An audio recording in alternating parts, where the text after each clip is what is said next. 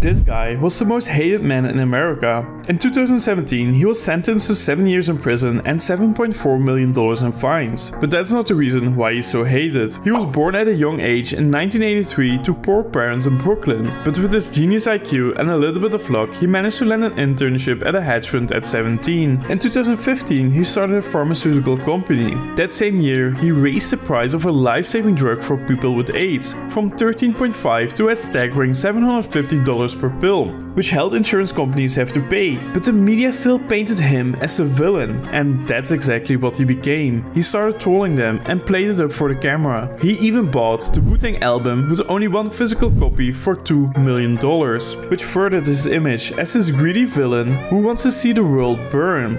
If you're the evil pharmaceutical CEO who trolled the entire United States of America, they don't just call you Pharma Bro, they call you Martin Shkreli.